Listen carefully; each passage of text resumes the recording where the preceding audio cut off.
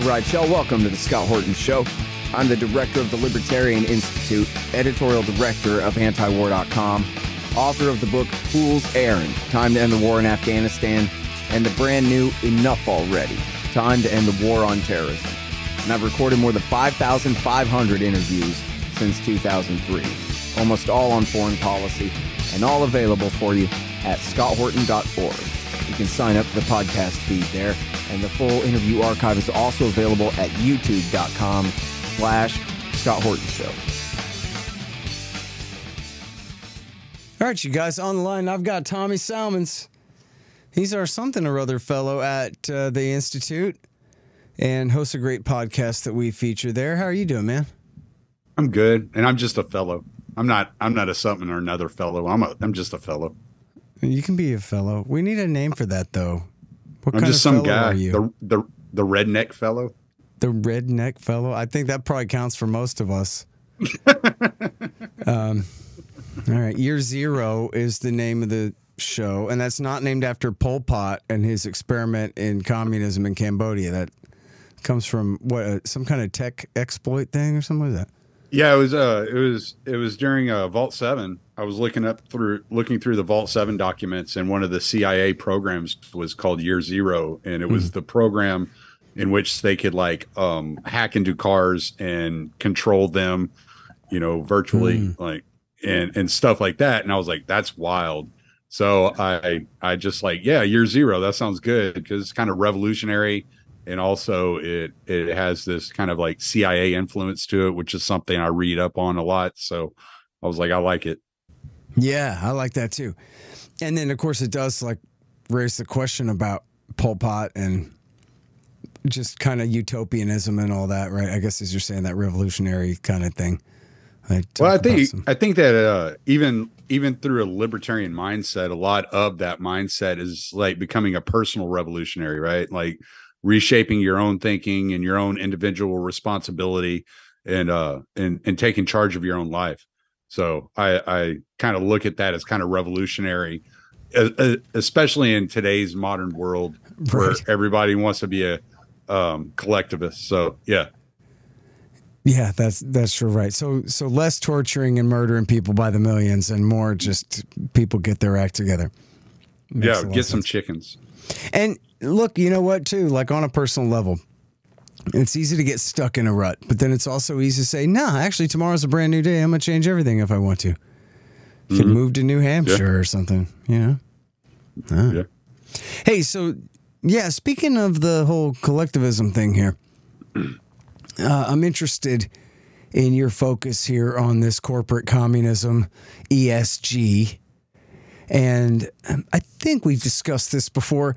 It's long been my opinion that progressivism is a right-wing plot, basically, right? Going back to Murray Rothbard and Gabriel Coco and all that, that to stave off the commies, the corporatists bought off the progressives and the labor unions and the sort of softer left. And which is good because we didn't all starve to death under a communist agriculture policy in that sense.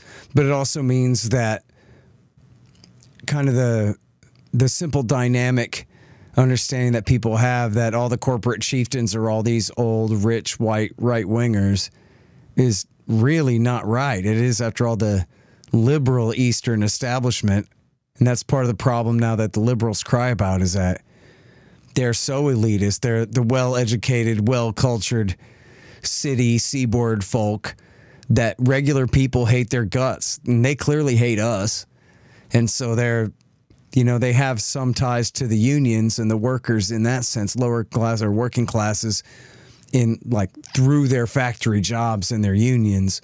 But other than that are very, much, if you didn't go to Harvard or Yale with them, then you're dirt, is clearly the way that they see the world, But so, I mean, I guess my first question is is basically all this ESG stuff and all this social justice stuff being adopted by the center left.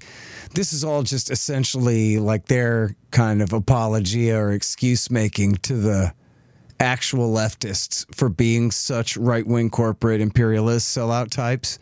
Basically, this is the bone that they're throwing to the left, is that we'll give you all your racialist kind of cultural communism kind of thing in exchange for letting us continue to be the corporate overlords kind of deal? There is a certain aspect of virtue signaling that's involved with it, like for sure. And so when you hear leftists talk about ESG is nothing but virtue signaling, I mean, there is that dynamic that's incorporated in it. But what it actually is it's regulatory capture in modern terms, right? And that's what they're doing. They're using modern social sensibilities to capture corporations and the dollar. And what has essentially happened, I kind of got a little outline here that starts in 2004, so I'll just run through it real quick, and then after that I'll let you comment if you don't mind. In 2004, the UN employed several financial institutions to write up a blueprint of sustainable development in a white paper called "Who Cares Wins: Connecting Financial Markets to a Changing World." In 2009, and I'm sorry, on that one real quick, who was it that you say wrote that up? It was financial institutions. It was written up by the like Merrill Lynch and all these financial institutions. It's like PR consultants working for these big institutions. Right. And the UN hired them to write it. They gave them the subject. They like, we want you to write this. So this was all kind of like the brainchild of the UN and kind of like where they're kind of moving. And we always like a lot of times, like with you and I, when we're focused on geopolitics, we're looking at American hegemony, right? Well, what I've come to find out by reading through these ESG papers and all these white papers, it's not so much American hegemony, it's Western international corporate hegemony that's being institutionalized throughout the world. And we can draw back to John Perkins' book on this, right?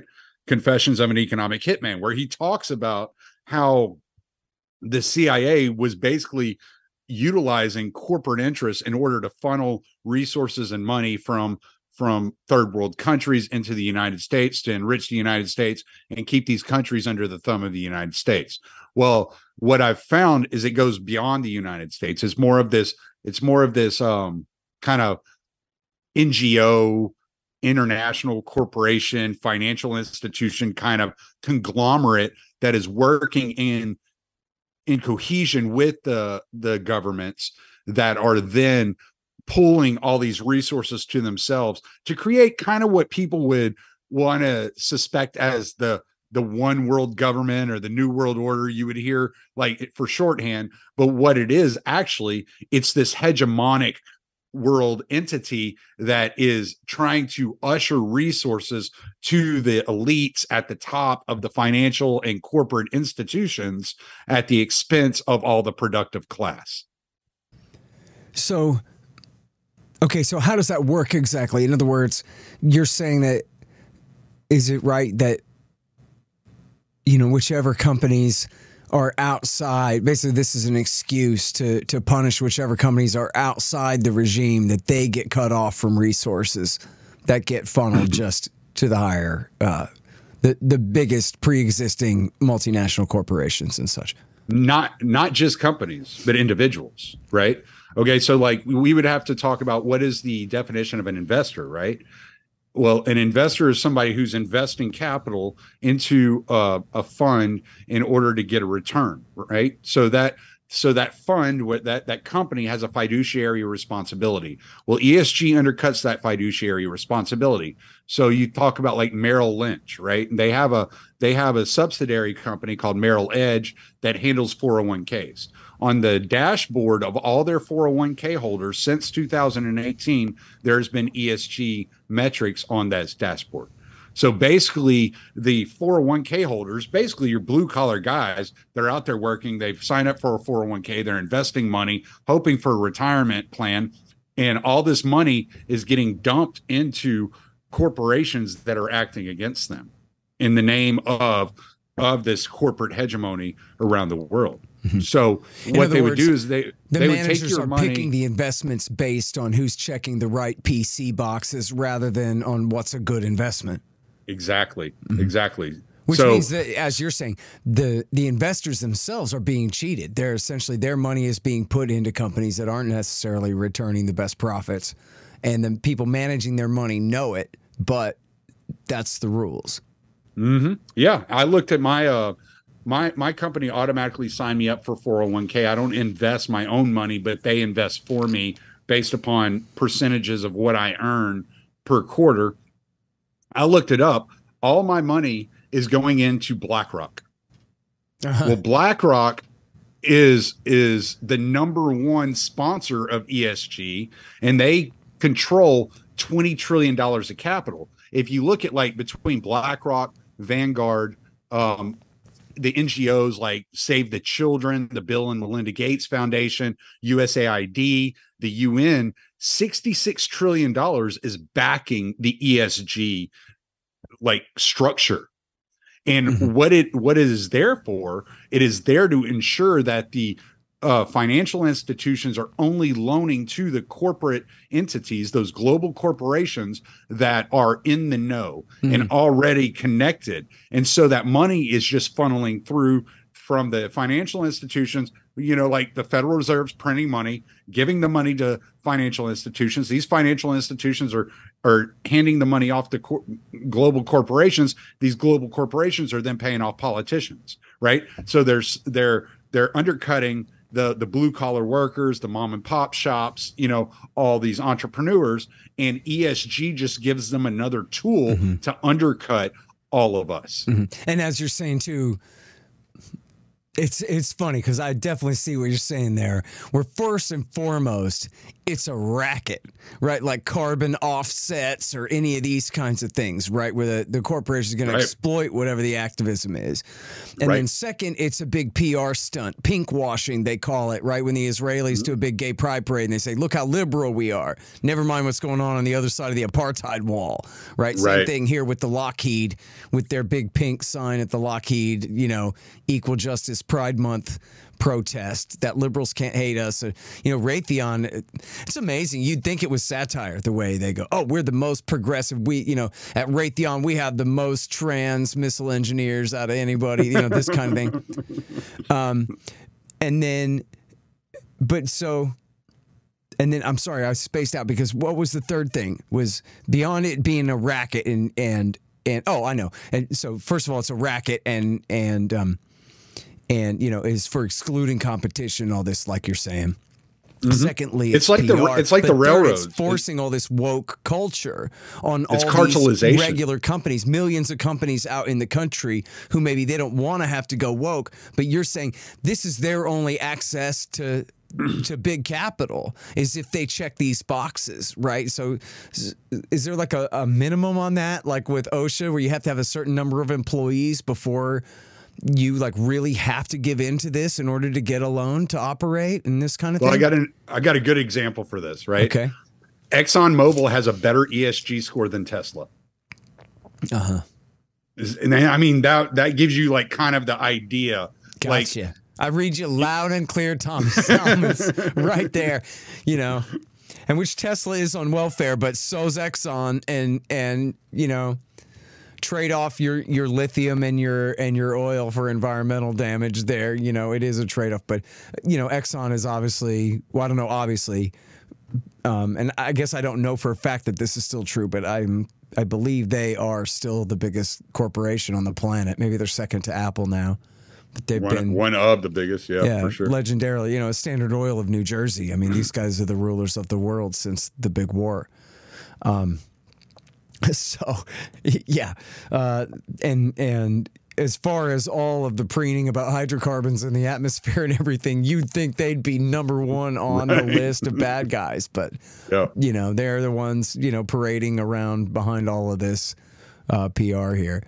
Yeah, they're not. They don't have enough rainbow colors on their flag. So, yeah, well, they're working on it, I guess. So now, tell us about Klaus Schwab. And you know, there's always been the World Economic Forum has been going on since like the 1990s. It's sort of like the Bilderberg meeting, but on C-SPAN, right? They'll give speeches, and it's sort of the Western elites building consensus. So what is it about this guy, other than his weird clothes and head, that makes him so threatening? He looks like a Bond villain, man. He's like straight out of a movie. It's a weird thing, man. It really is. And we all grew up on movies where all the bad guys have German and Russian accents. Well, he's one of them. What can I say? I think okay, so I've read Klaus Schwab's books, like quite a few of them, and his writing sucks. And he's writing strictly for corporate elites, and it's terrible, and it's such a drag to dig into these books. His thing is that he's looking for a global consensus, right? But I think he's more of a spokesperson. Like, he's just more of the face. And as he gets older, kind of like George Soros, as George Soros gets older, their influence is kind of waning, and you're starting to see a lot more of Klaus Schwab's right-hand man, Yuval Noah Harari. And one of the things he said is that with AI and technology moving forward, we're going to have to distract the population through pleasure and drugs. It's a very eugenic style of mindset. And that's really what freaks people out, is they're so open about the kind of the eugenic side of their thought. Mm-hmm. But it's not just the World Economic Forum. I mean, obviously, you know about Bilderberg, right? But sure. I mean, are you familiar with the World Government Summit that started meeting like 2 years ago in Dubai?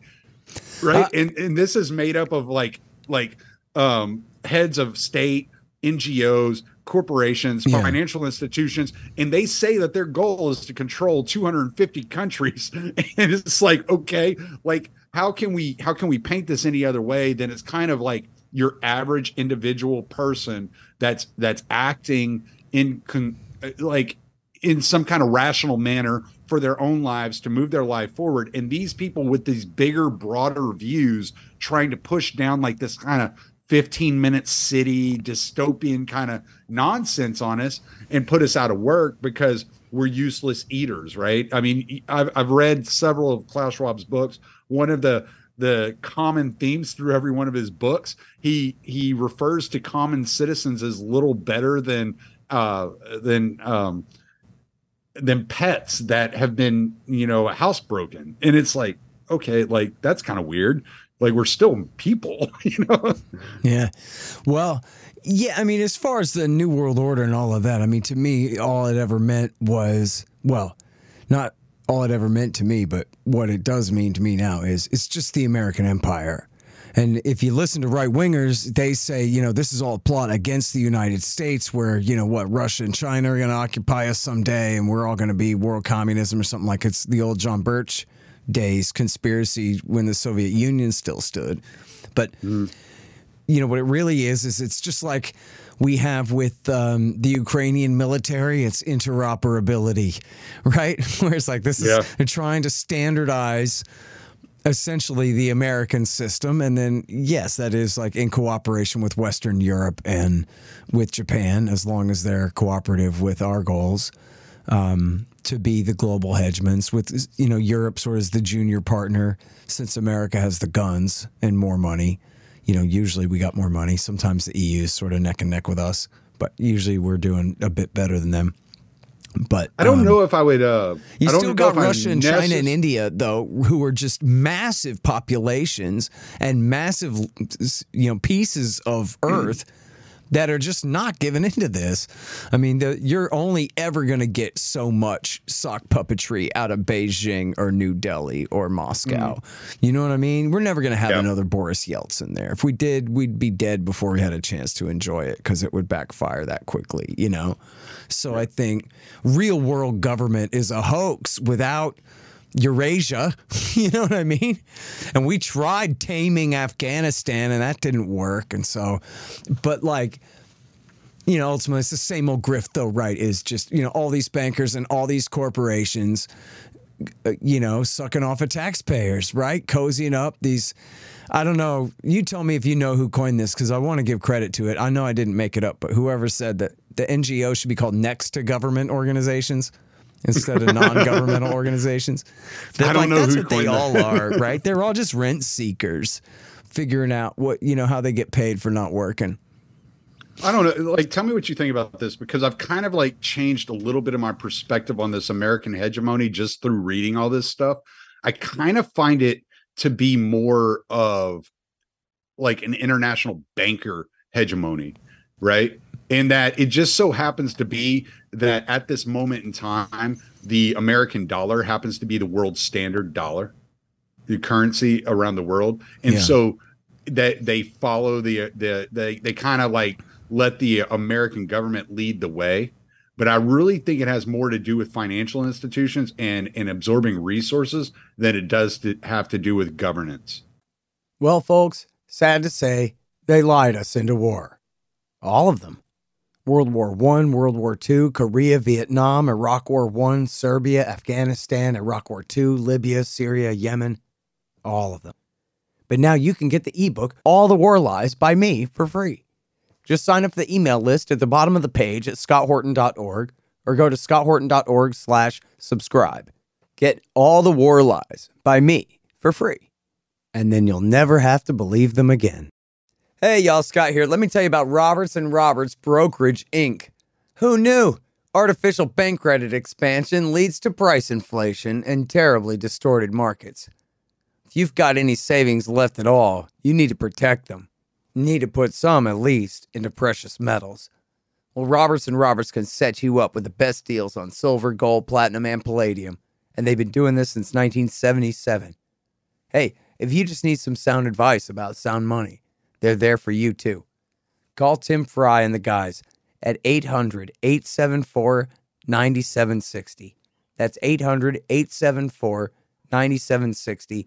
Or check them out at rrbi.co. That's rrbi.co. You'll be glad you did. Well, sure. I mean, well, it's both, right? I mean, did you ever see the Monty Python where the old British bank is like a ship at sea and the Americans pull up alongside and raid them and kind of take over and whatever? This is, America's the senior partner in the empire. And that's the whole point of NATO, for example, is essentially keeping the Germans in a position where they won't militarize because America guarantees their security, but we get to choose their foreign policy for them too. It's a hell of a compromise that they've made there. I mean, that they are essentially a satellite, client state in the American empire in a very kind of direct way there. And I guess that maybe is my bias. I look at it first and foremost, like through those military type terms. It's the same situation with Japan and South Korea. We occupy your country, not like, a brutal occupation like the Israelis in the West Bank or something like that. But we have our bases there. Well, ask the Okinawans, see what they think. I don't mean to speak for them, but essentially we're there at the invitation of these governments. And we have an agreement where we'll decide your foreign policy for you, but you can trust us that we'll keep other people from starting fights with you, right, for long periods of time in a row at least. And this kind of thing is a compromise they're willing to make. But then as far as like, you saw, I'm sure you've seen pictures of Prince Bandar bin Sultan's ranch in Aspen, Colorado. Well, we don't have ranches in Aspen, Colorado, right? But right. Prince Bandar bin Sultan does, right? So in this sense, and he's the guy who did 9/11 more than, as much as Osama did anyway. If you want your conspiracy, that's where you go, is Saudi intelligence and the Saudi ambassador. Not all this missile hit the Pentagon crap, but who put the pilots on the plane that hit the Pentagon? That was always the question. But anyway, these guys, the various dukes and duchesses of Europe, all of the, the biggest multinational corporate, shareholders, the bankers, and of course, just, as you said, institutional investors, the handful of people in the world who literally hold tens or hundreds of billions of dollars worth of investments, or run the firms that hold trillions, as you talked about BlackRock and this kind of thing. When you're that wealthy, of course, you have, it's a class thing where you have far more in common with other billionaires and highest level bureaucrats in never mind Europe, but including in Japan and South Korea and everywhere else too, that, everybody speaks some English or some French or whatever. And they all go to these very fancy cocktail parties at these chateaus and whatever kind of deals, where the rest of us just had no sway whatsoever. We couldn't wait tables in a place like that. And so they all had those places, very much in common with each other. Those experiences very much in common with each other, those friendships and everything. And they've never heard of us. I read a thing one time about, I don't know who said it, but I thought it was an insightful thing where, like, if you took the population of Washington, D.C., most of them have never even heard of Branson, Missouri. Where Branson, Missouri is like a huge thing for people in the South.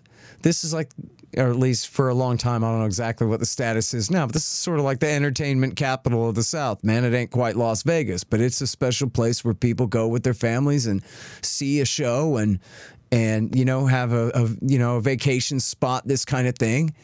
It's somewhat of a big deal in parts of the South, where people in D.C. have never even heard the name of the town before, right? It's an entirely separate culture from the one where, but they can be in London in 4 hours, in time for lunch.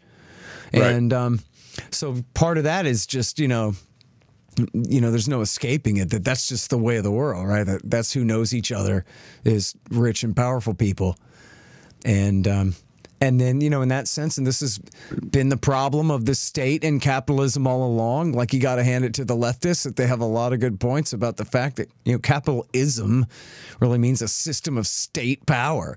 And when you have, men and corporations that hold these billions of dollars, well, then they hold government at their will. And then the government, it's just like, I learned this as like textbook definition of the economic system in Nazi Germany, like on an elementary school level or junior high school level, was the government controls big business because big business controls government, and they like it that way. And this is a marriage here, and obviously in Nazi Germany, Hitler was boss, not Thyssen or whoever. But still, the corporations were part of the consensus with the state in that way. And so, in other words, I mean, look at, even the Bushes, right? Like, Bush is a bum compared to real billionaires, right? The Bushes, they're kind of an old family, but they're not billionaires. They're just millionaires. They're like Skull and Bones and kind of go back to the maybe early 19th century, maybe even before that, maybe 18th century. But they are not quite the Abbotts or the Pierces or like the very like most powerful old families. They're where Bush would think of like you and me as like the help fit for doing his yard work or whatever. There are people who think of the Bushes that way. Certainly who would think of Obama that way. Remember, Chelsea Manning and Julian Assange published the document in the State Department cables where the executive vice president from Citigroup in Chicago names Obama's cabinet. He goes, here's your cabinet. You're keeping Gates at defense. You're going to make Hillary at state, putting Geithner at treasury, and on down the line. Are you kidding me? And I love it. Citigroup says you're going to put Goldman Sachs at treasury. Okay. I see what's going on here. I don't know. I don't think we need secret ceremonies and oaths here, right? It's just, this is big business and big politics and how it's done. Yeah, absolutely. And I really believe that that's what the whole war in Russia is about, because Russia is the biggest country in the world that has resisted international corporations. When they kicked out USAID in 2015, that was a big deal. Yeah. That was a big deal. And people just look over stuff like that. Yeah. Well, and I mean, it was for a good cause too. They had done a previous round of that in 2011 or 12 after the snow revolution. 2011, the snow revolution. Yeah, exactly. And now I got all the best guys at my institute. It's great. I mean, people have heard of the Orange Revolution, but who knows about the Snow Revolution? Me and my guy Tommy, that's who.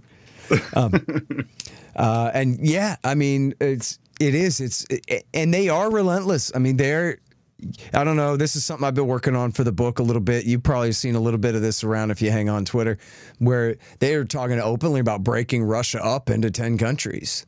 And, every ancient kingdom there should be an independent state again. And I personally am not against that, other than the fact that we're talking about the American empire doing it to them. We're not talking about anything like natural anarcho-capitalism breaking out. Yeah. Right. Yeah. Secession to the last man in good faith and friendship as people figure out how to prioritize liberty and stuff. We're not talking about that. We're talking about,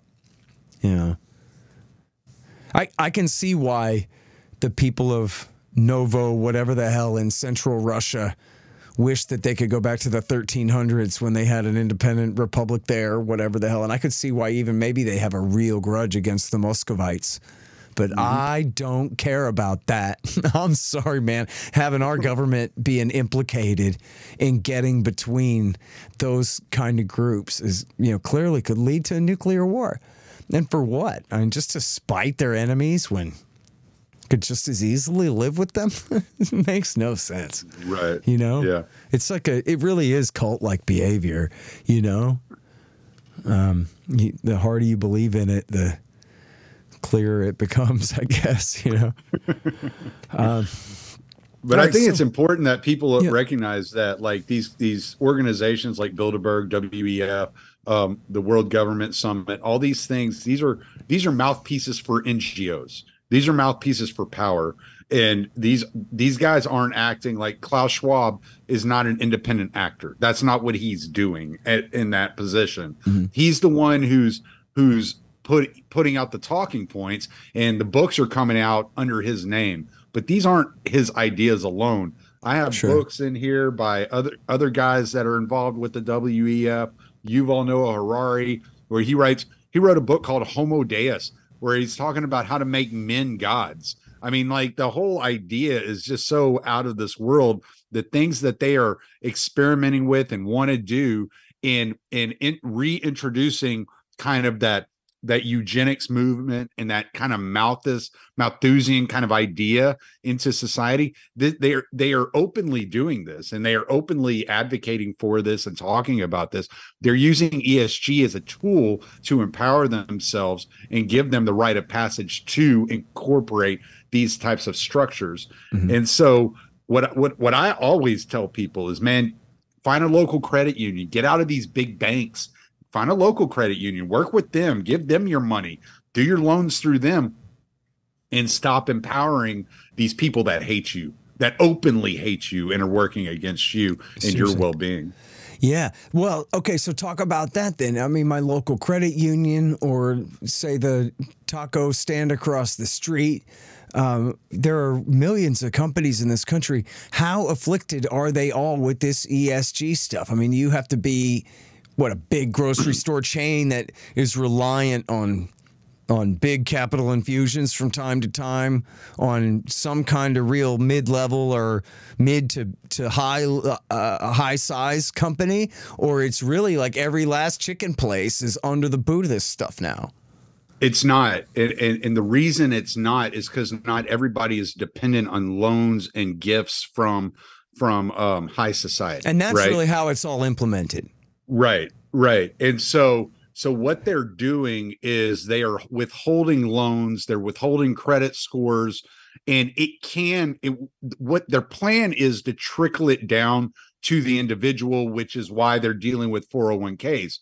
So the plan is to trickle it down to the individual and not allow you to even buy a house without a good ESG score.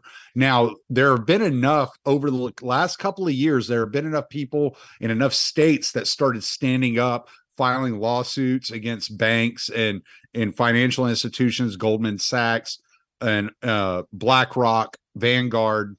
Vanguard even stepped back there for a few months and said, we're not doing this anymore, and has kind of been flying under the radar for the last probably 4 months because they were getting hammered with lawsuits from states. I think it was like 19 states filed lawsuits saying you can't discriminate against people based upon their ideological projection. You can't do that. You can't keep people from their non-criminal behavior, right? Right. You Yeah. can't keep people from, like, the truckers protest, right? You can't keep the truckers from accessing their money that they earned. It's their money based upon their ideological predilections. If you don't want to do business with them, then let them take their money out of the bank, but you can't shut off their accounts. That's what's happening with these states, like filing these lawsuits. That's good. Unfortunately, there are still truckers in Canada that cannot access their funds. They cannot get their money. That whole thing's crazy. You know, I heard Bobby Kennedy say, Jr. here, say that he was so alarmed by the trucker thing. I mean, first of all, never mind the fact that they're just 100% in the right, these guys, the way they're being persecuted, and all they're doing is standing up for their rights there, you know. And then for the government to be able to turn off their money, you know, that I believe the first precedent with this was PayPal turning off Julian Assange. Because the State Department asked them to. Not that he had violated the law, but just we really don't like this guy. And from there, you know, the camel's then you had like nose Sargon under the of tent. Akkad. I'm sorry? Then you had Sargon of Akkad with Patreon. And then you had Alex Jones with Stripe. Then Donald Trump, when he got out of office, one of the banks shut his accounts off. Right. Like, this has been going on, like, slowly but surely. It's kind of like that. First they came for, then they came for, you know, that poem. Yeah. Well, that's look, kind of Bobby what we're Kennedy looking at. he went off about this. He might be the best guy in the country on this or something, considering, like, not just, you know, I don't know that he knows the most about it in the country, but in terms of, like, he wants to squabble about it right now. He knows a lot about it and he's upset. He said, listen, you know, if they can censor you like what's going on now, it's a travesty. Okay. But if they can shut off your money, you're a slave. Yep. And he meant it. And he ain't wrong about that. And I saw where, you know, mainstream media, liberal type quoted him saying that as though that makes him a crazy person. But no, it doesn't. And, you know, not to invoke the personal, but I happen to know a little bit about the Soviet Union. I already did anyway, but my wife is from there. And the way it worked in the Soviet Union was as soon as you step out of line, you lose your job, you lose your house, you lose, you know, all of your, any health care or any services that you had coming, and you are adjourned, and you're lucky if you don't go to Siberia. And because the government, the central government, controls and owns everything, then you are entirely at their mercy to be able to shut you off. And they can essentially say, yeah, your money's no good here. And not like a friend giving you a free drink, but you are forbidden from buying and selling or from trading within the system at all. And that's what drew me to, that's what drew me to ESG. It's because I saw the geopolitics involved in it, but I also saw the personal involved in it, and that my parents had 401ks, and that this could start infecting and affecting people like me, like the blue collar guy that's just trying to make it through the world and isn't concerned with all this nonsense. They are just working day to day. And when I saw the way it could affect me personally, I was like, okay, somebody's got to talk about this stuff. Yeah.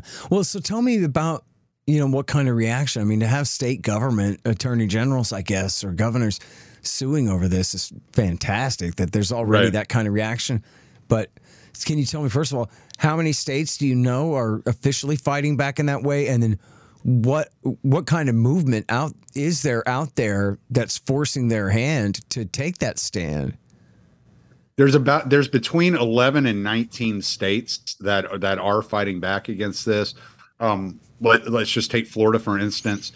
DeSantis divested $2 billion from BlackRock, you know, to hurt them, and he does do some good things, I have to admit.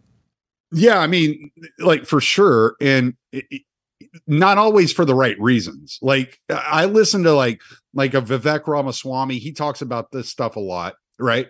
He started a company called Strive that is to compete with BlackRock, but not utilize ESG metrics. So if you want to invest in a 401k, there's an alternative. So there's this parallel economy kind of thing working on. Doesn't mean I agree with Vivek on everything that he says, but still, that's important. Yeah. But there are people that are recognizing what's happening, and they're taking action to fight against it. Texas is fighting against it. There are many. I think Texas, Florida, Utah, Arkansas, and I want to say Iowa, all passed laws that stated that banking institutions could not discriminate against the customers based upon their political ideas or ideologies. So there are people that are taking stands against this, and they're doing the best they can. The problem is that this idea popped up in 2004. And here we are in 2021, 2022, 2023. People are just now finding out about it. So we're behind the ball. We're about 18, 19 years behind the ball, trying to fight back on something that already kind of in 2021, March of 2021, the SEC put together an ESG task force to implement ESG standards on financial institutions and corporations. Mm-hmm. So we're already kind of behind the ball on this. Yeah, sounds like a lot, but you know. But if you look at like what's going on with Bud Light, you look at what's going on with like Target. That's what I was kind of say, man. There's a lot of right-wing reaction. You're getting kind of these spurts of like people recognizing, hold on, like this stuff doesn't have to be in our daily lives. Like Colin Kaepernick kneeling during a football game was one thing, but now you're have these like satanic nun transgender people at a baseball game. Like, what the hell's going on? So people are starting to wake up and say, Park, like, man. why is this shit like? Exactly, it is. It's Idiocracy or South Park. Like, it's just insane. Yeah. Well, yeah. So I mean, to paraphrase poor old dead Bill Hicks, completely out of context, a lot of people are feeling that right-wing reaction right now. They're like, I mean, for me, I know what I believe, and it's not so easy to, you know, really change my mind about stuff. But I certainly, you know, I guess I sympathize with other sides' views more or less strongly at different times. And I can certainly see why, geez, if I'm feeling this right wing right now, just imagine how right wing the right wingers are feeling when there's no reason for them to deny it and not just go for it. You know, I still got my problems, man. I got things about the right that ain't libertarian enough. But if that wasn't my problem, geez, I don't know. I could see, and you know, even Fukuyama says in The End of History that, you know, look, liberal democratic capitalism and, you know, regular elections, little d democracy, more or less along American lines, is the wave of the future and is going to be, is mostly right. I mean, who can argue that, no, we rather really have kings than regular elections, or we rather have a military dictator than a regular election. Like, sure, we'd rather have anarchy and peace, but that's not really one of the choices, right? Or who thinks that we should have socialism or fascism instead of market capitalism and property rights? The problem is we don't get libertarianism. We get this weird, twisted kind of horror movie neoliberalism. It's kind of funhouse mirror version of what we believe, you know. But anyway, point is, have you ever? And I guess Fukuyama says there's still all of this ethnic and religious and cultural and historic right-wing identity out there in the world that's just not going to stand for being completely steamrolled by this brave new world, you know, and that maybe in America, the corporations and Silicon Valley and Hollywood just rule. But there's so many places in the world where people just have higher priorities than doing what the hell they're told by the likes of us. You know, it's always, and I think that that's true in America too, where you can only push so much, especially cultural change on people at a time before, you know.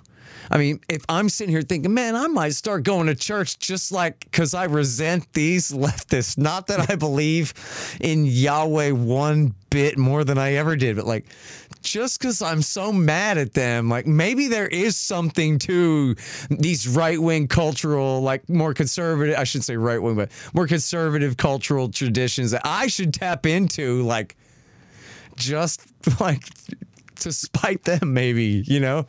I don't know. I know a lot of people are feeling that way too. Who wants to be bossed around by Klaus Schwab? Who the hell does he think he is? What army does he really control anyway, you know? Although, help me out with this. I'll figure out something useful to say here in the form of a question. Where the hell did BlackRock get $8 trillion or get control of what $20 trillion worth of capital assets and resources and this, that, whatever. BlackRock and Vanguard. I mean, I know that obviously Greenspan and Bernanke and Yellen and the rest have handed it to them, that they get the Cantillon effects, these biggest, most powerful firms. But can you like walk me through how it was that these I'll tell you exactly how they did it. Especially came to dominate. I tell you exactly how they did it. They are top financiers and investors in every major corporation: Coca-Cola, Pepsi, Goldman Sachs, Merrill Lynch. They have their hands in everything. If you go look at the top investors of any corporation, you're going to find BlackRock up there. That's how they did it. They've turned all of that into power. They probably started with one and then bought another. And then it's kind of like that. There must be good books about that. Some crazy, like badass Wall Street Journal reporter must have written that book or something, right? It's kind of like the Rothschilds, right? They financed both sides of World War I, right? It's kind of like that whole idea. It's like either way, we win. It doesn't matter who wins, we win. And that's how they did it.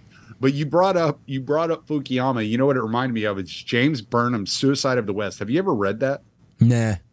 You've got to read that book. I read Rothbard about how much he hated James Burnham, and I read the Machiavellians. I've read a couple of his books. Suicide of the West. I guarantee you, when you read that and you look at what's going on around us, you'll be like, this dude was on point.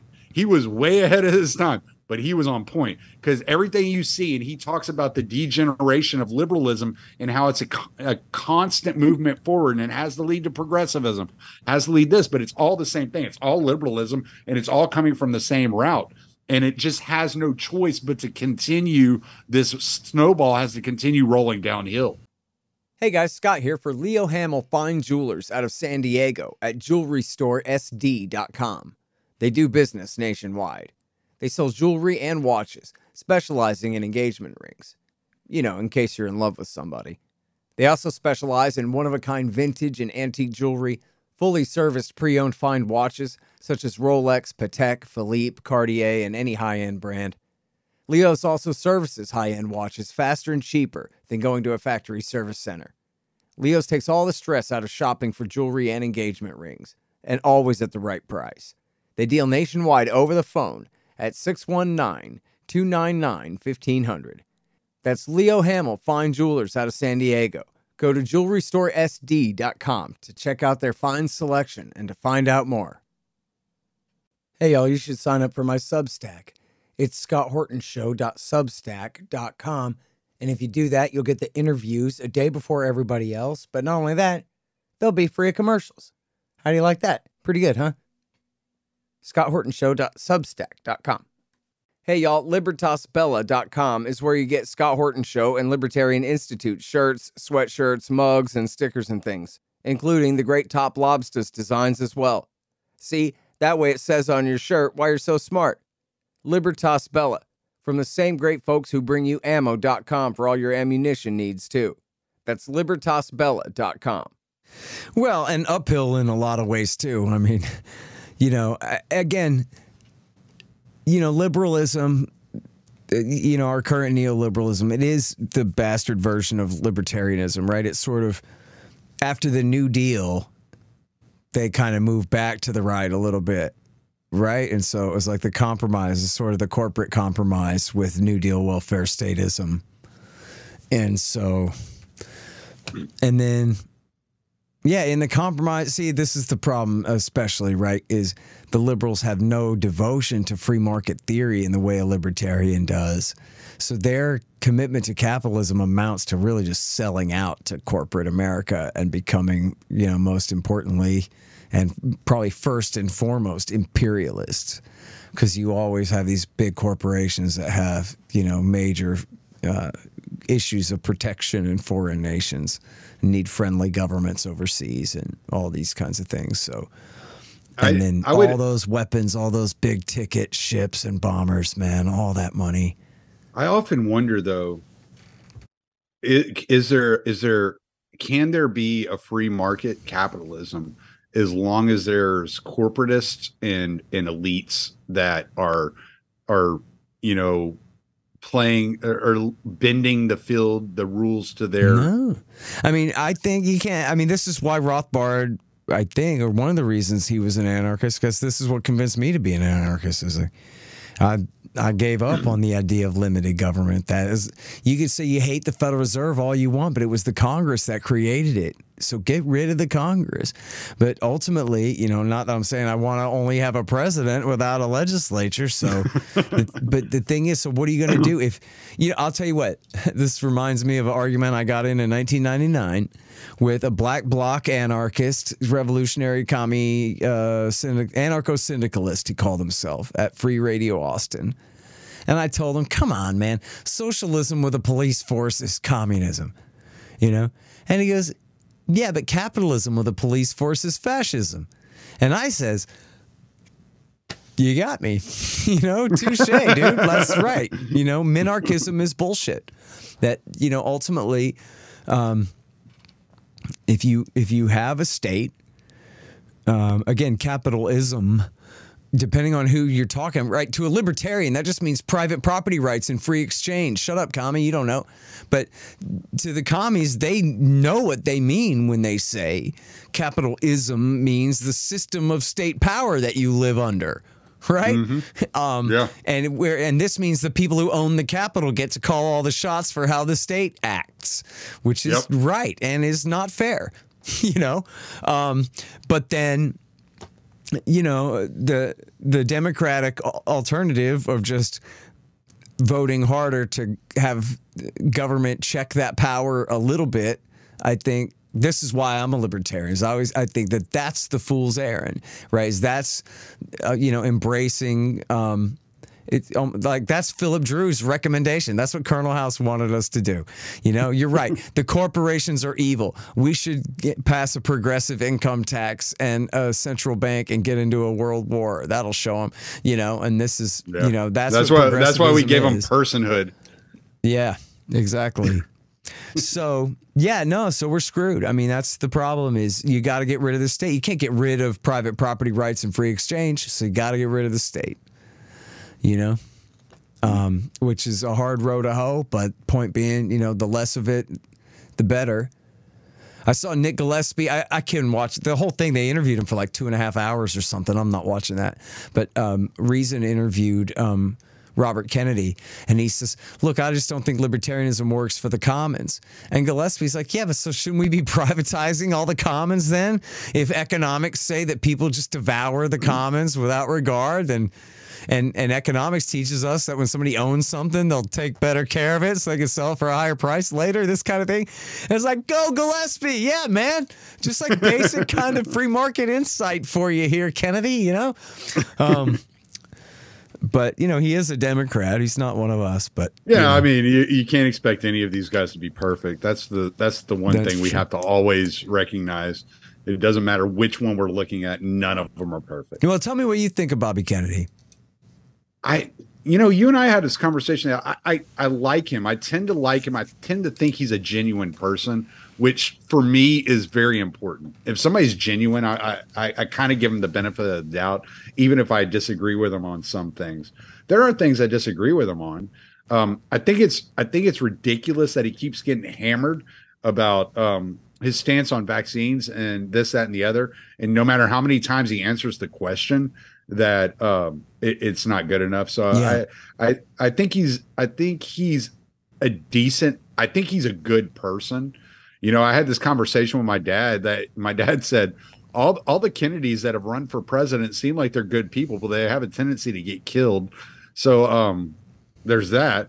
But yeah, I think he's a good person. I think he's a genuine guy. But he's a politician. Yeah. At the end of the day, I mean, I'm real Southern. Fuck the government, and that's about it. Like, Yeah. like whatever. I feel you. I don't think much about these people. I pay a little bit of attention to see what's going on. I trust Kennedy more than I trust DeSantis. Yeah, me too.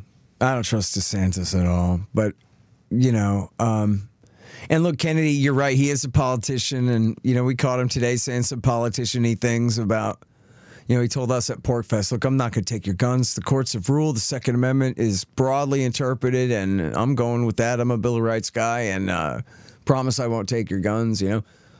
And then he sat down and did some town hall thing. He said, well, you know, if they pass the assault weapons ban, I'll sign it. What? But then, to be fair, though, he said that I only read this in the summary. I didn't watch this part of the interview, but I did see in the summary of the Reason magazine interview that he said both to them. Like, he wasn't trying to be coy to them. They're libertarians, and he knows that. And he said, he told them, one, I won't take your guns, but two, if they pass an assault weapons ban, I'll sign it. So I don't know how much of a fight Zach Weissmuller and Nick Gillespie put up when he said that, but at least, you know, officially. I think he was trying to caveat it. It sounds like maybe he just adapted his position and now is sticking with his news story rather than just telling people what they want to hear, which was my initial interpretation. But if he was that honest to Gillespie, then that at least speaks to what you said about his genuineness a little bit rather than that kind of shiftiness. But, you know, he said, too, about Free Ross. She asked him, Carla Gerke asked him about Free Ross at PorkFest. And he goes, yeah, once I'm sworn in, then I'll look at it. You know, which is a nice way of saying I am not looking into it and then just taking out a position on it that I'll have to defend between now and then, which is, right. You know what? I don't know, man. I guess that's fair that he didn't have to take a position on every damn thing, especially every libertarian's pet issues. But it did smack of like a little bit of like, I don't like craftiness, man. Give me Ron Paul. I don't know how to be crafty. I only know what to tell you that I feel is true kind of truthiness, dude. That's what I want. You know, I did watch his interview on Breaking Points, and he did the same thing to them. So it might just be like issues he's just not focused on at the moment. Because he's got a year. We'll see how it goes. Yeah, she asked him about oh shit, what was she asked him about? I think she asked him about healthcare, and he was like, "Look, he's like, we're not in a position to do Medicare for all. Even though I think it might be a better option, what we have to do is put ourselves in a position. Like, and so I'll have to sit down and look at that. And then the dude on there asked him about taxes. He's like, I haven't really come up with a consistent tax policy. I really have to kind of look at it. And so that's kind of one of his things that actually makes him sound more human. Is it's like I don't know aspect. Yeah. Like, I don't know. Like, we'll see. We'll look into it. Yeah. You know. Yeah. I don't know. Yeah, he seems like a decent dude. I guess my thing of it is I don't have a strong opinion on him. I'm just like, he's interesting. I find him interesting. Well, look, like, I mean, my take is, I mean, what the hell? It doesn't matter what I think as far as like, you know, I'm obviously not going to support any Democrat for anything ever. You know what I mean? I'm a Ron Paul guy, dude. I'm not very likely to budge on that kind of a deal at all. So I look at it where, like, you know, whether I support him or not is like not even the question. Of course I don't support him, but I'm very interested in and excited about the implications of his run. Right. Yes. Because, you know, he's not on a scale of 1 to Ron Paul. He is not as honest as my man. You know what I mean? Yeah. Like we talked about, there is that little bit of politicianiness that we can kind of already see there. On the other hand, on the scale of 1 to everybody else here, he is Ron Paul, grading on a curve, you know, just in terms of honesty. I mean, not his every position, but just in terms of telling the truth, being brave in fact, and telling the truth about very controversial things. And running as a Democrat against a very weak president who could drop dead at any day, whose vice president is 100% unanimous consensus unprepared to step into his shoes, when the most talented, handsome, hair-having governor that they have to run is Gavin Newsom, the guy that ran California into the ground and was almost recalled, only the Republicans didn't have anybody good to replace him, but he's complete scum. I mean, they lost a congressman because so many people moved out of California under his lockdowns. And that's all they've got. And then here's this guy, and his name ain't Paul. When Ron first ran in 2007, nobody ever heard of this guy. I mean, there was one guy in every neighborhood who loved him and was raring to go, right? But the culture had never heard of him before. The people had never heard of him before, which is so unfair and wrong and sinful itself. But anyway, this guy's a Kennedy, and he ain't Ted Kennedy's son, you know, all fat and dumpy and stupid. Right. He's Bobby Kennedy's son. He's very charismatic. He looks 10 years younger than his age. He's 69. Looks like he's 59. I sat at a table with him. I saw all the 40 and 50-year-old ladies. They love him, man. They think he's just great. Oh, yeah. And so, like, he's got, you know, he's got charisma, real, you know, magnetism and charisma. Of course, he's got the voice problem, but that seems to be getting better and better. He said he had a surgery done. Yeah, he has some surgery. In Japan. It used to be quite a bit worse. But the thing is, you know, he has to split that difference. He's got to figure out how to be, you know, royalty and also a traitor to his class at the same time, and take our side against the rest of them. It's a hard difference to split and keep people happy on both sides of that, you know.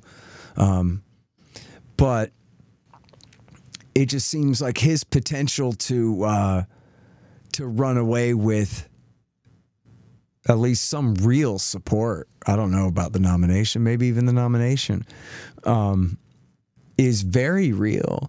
And it's not like with Donald Trump where they deliberately promoted him for a year because they thought he'd be the easiest to beat in the general, right? So they supported him up until he got the nomination. Then they all turned on him for half a year up until the election to try to rig it for Hillary.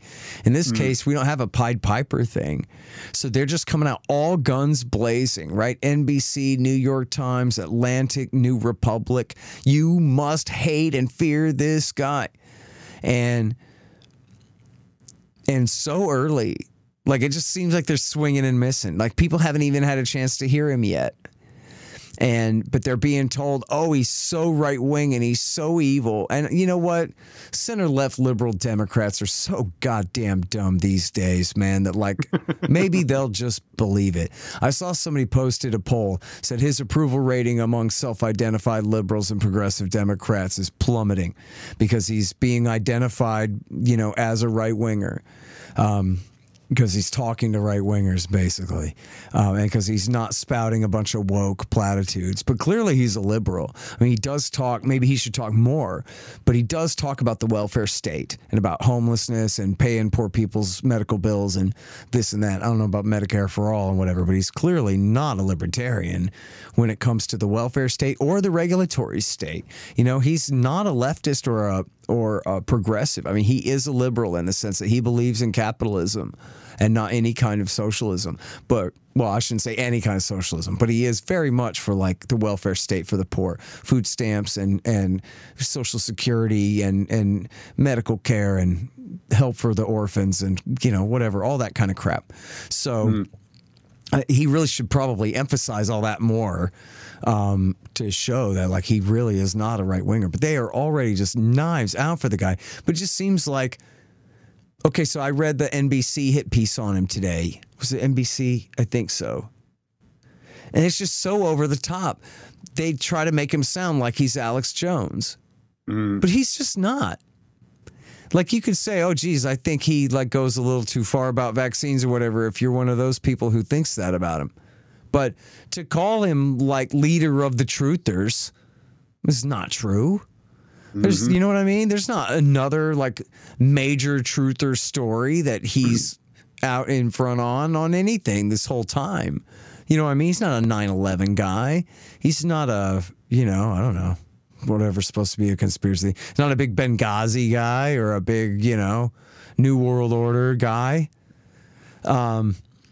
So, they try to portray him that way. But I think like my auntie and your auntie could just be like, I don't know, he seems all right to me. You know what I mean? Like, who are you going to believe, me or your own lying eyes? When they're just, right. They go, this guy's a lunatic. And he's like, look, all I think is that after reading 17 books and writing 3, that I think we should be careful. Or whatever. And they're just like, I don't know. This kind of sounds reasonable. Sounds like be careful is right. I don't know if you saw the clip where a pediatrician confronted him about vaccines at that town hall.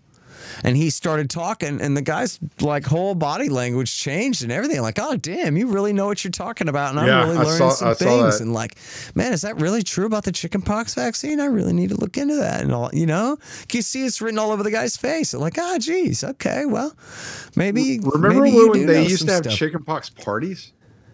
They wanted you to get chickenpox, because nobody was dying of it. There were kids that did that, and some kids, it was very rare, but some kids did die of it. In fact, my mom told me a story. She asked my pediatrician whether that she should do that because some of the kids in my neighborhood did that, and she asked, and he said no, because even if it's a 1 in a 500 chance or less or whatever.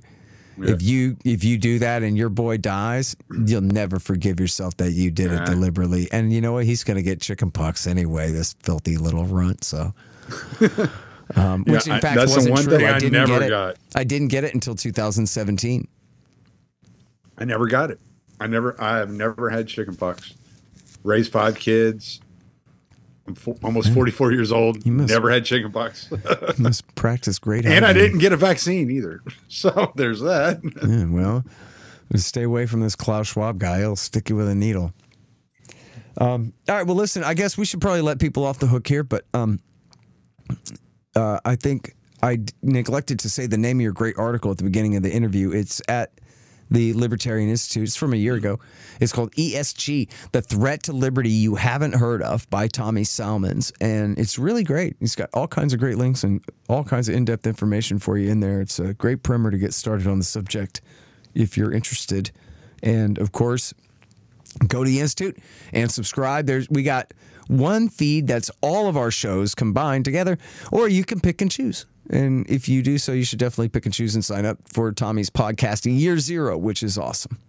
And with that, thank you. And have a good evening. Appreciate you, brother. Yeah, you too. The Scott Horton Show, Anti-War Radio, can be heard on KPFK 90.7 FM in LA, APSradio.com, antiwar.com, scotthorton.org, and libertarianinstitute.org.